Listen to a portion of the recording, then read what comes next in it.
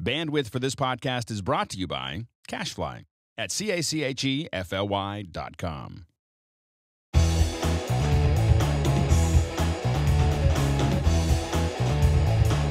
Welcome back to MacBreak Studio.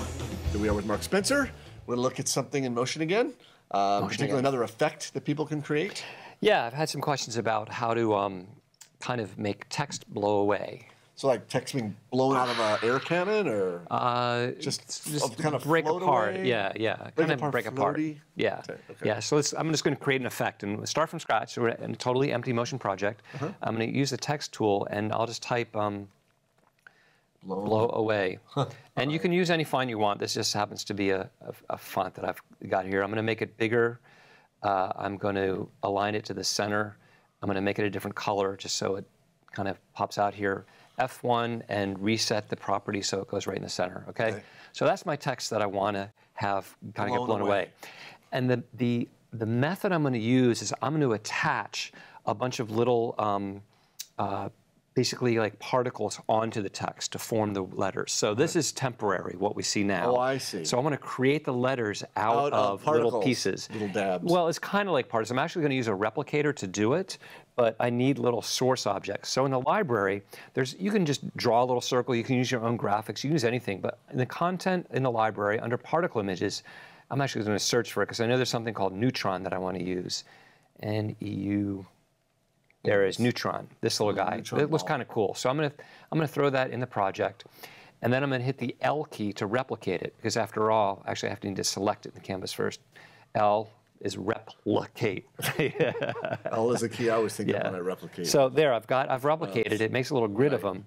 So here's the trick: is under the shape, in this case, what we're gonna do is go to image. In other words, I want to replicate them not in a line or a circle or burst. I want to replicate them in an image. And then I get a well. Well, I want to do the image source is to be the text. So I'm going to drag the text into that well. And the other thing is I don't want a tile fill. I want a random fill. Okay? So by default, we get 5 points. It doesn't look like much, does it? So I'm going to crank that up, and I can only go to 20. So there we go. How does it look? Yeah, let me realign this a little bit so it's kind of aligned. Yeah, exactly. Go to the inspector. You got it. You got it. Go to the inspector for the replicator, and let's make these a little smaller first because they're kind of large. I don't really want them kind of large. Just make them more like that. And then I'm going to crank this way up the number of points. Oh, and it's starting to take the form of the of the letters, isn't it? Yeah. I'm going to go way up high. And the other thing is this emission alpha cutoff. Just a hint on this thing. If you set it at 0, you just get a block of them. But I'm going to set this at 1%. I find gives you the best results. The other thing I'm going to do, it's hard to see. We've got all those little X's. There's a little X for every copy. I'm going to hit Command and the / key, which will hide the overlays. And I'm also going to hide the text behind. And let's make these a little smaller. Right now they're 40. Let's make them maybe 20% scale. You need more of them. Need more, so I'll crank that up higher. But now you can start to see the text, right? You can start to see that it says blow away. Yeah. Okay, and depending on the kind of font you choose, I used something that was pretty solid to do this. You can also generate a random seed, which will change how they're lined up. And right now, it looks kind of bent in the middle. That's because of this origin, because each of these is shaded. So they're being, each little particle has a shading on it. So if I set this to maybe upper left, I get a different look to it. Or I could choose just left or just right, and I'll get a different shading. Try to find something that looks kind of nice. Center wasn't too bad. Upper right. Let's just say that, something like that. Okay, so now I basically built my text out of these little blocks. Now, yeah, and they could be, you could use anything. You could use little triangles, you could use any kind of object, but you're using a bunch of little particles and they're randomly assigned, so they're always going to form it in this kind of haphazard way. Yeah, well, they're using the text in the drop well. Yeah, but they're not. It's not going to look perfect. Right. Is my point is, but it's going to give the basic idea of the text. So now, how do I get rid of that stuff? Okay. So what I'm going to do that is I'm going to add a new object. This is going to be a little dummy object. I'm going to hit C and drag out for a little circle.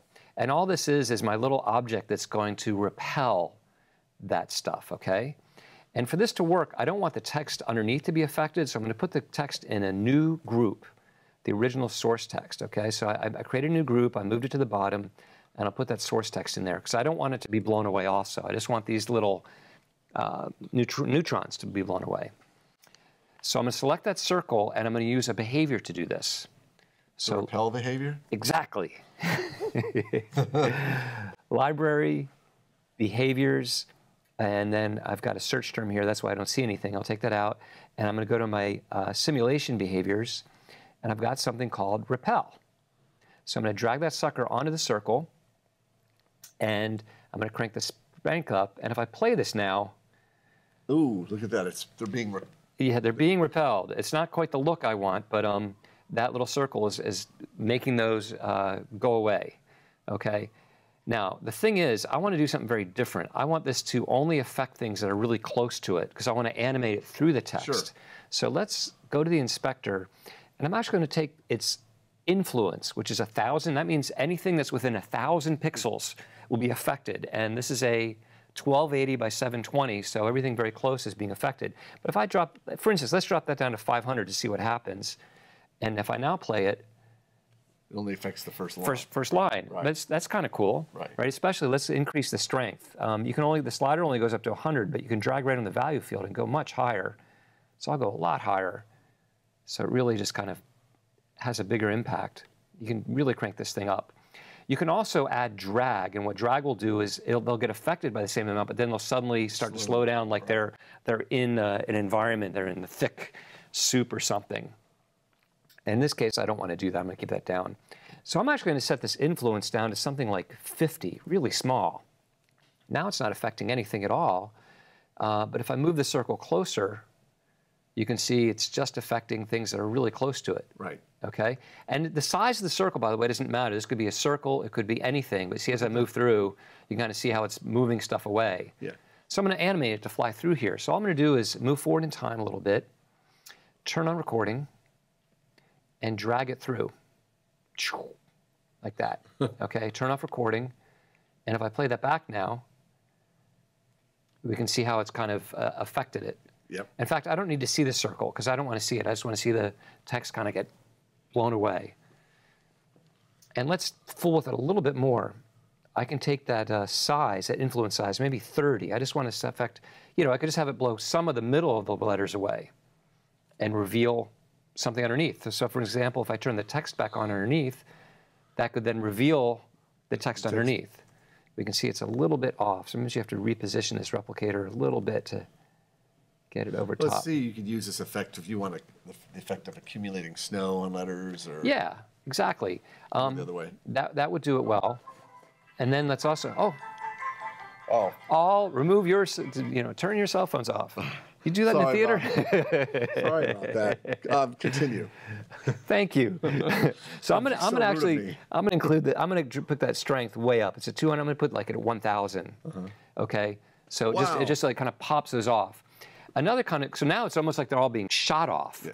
And in fact, what would be kind of cool is as it moves across, if it kind of randomly moved across, so it was taking different pieces the thing away. about all of this computer-generated animation, after a while it starts looking very computer-generated. You want to do as much as you can to make it look less random. Yeah, more random. So if I wanted to make this kind of look at shooting pieces of it off, as it's moving across, what I'm going to do is with this circle selected, if I go to its properties, its exposition, I'm going to control-click on that and use a parameter behavior. And we've been talking a lot of parameter behaviors throughout this series of motion tutorials we've been doing over the past few weeks. So I'm just going to put a little randomize on that. And if I turn my overlays back on and we crank up that randomize, we should be seeing much more random. Let's do add and subtract. I wanted to see a lot of randomizing in the past. Oh, you know why I added it to X? I wanted to add it to Y. Properties, transform, position, Y. That's so you can reapply it to a different one. There. See that line now? Yeah. Now that's now too. It's really that's random. Yeah, it's too high. I just wanted to kind of get a few pieces of it there, here and there. Yeah. So now as it goes through, it literally looks like you're taking little shots of it along the way. Right, but it's random or it's being applied across the face. And I'm going to crank that repel strength even up higher, like maybe 3,000. That 30,000 is really high, so let's do 5,000. 5, 1, 2, 3. Okay. And I'll turn off the overlays again. And there you get a completely different kind of look, like it's just little pieces of it are being blasted away. So just a few different ideas of how to kind of, blow away something that looks like text in the shape of text. The final thing I'll mention is that you can do this stuff in 3D space.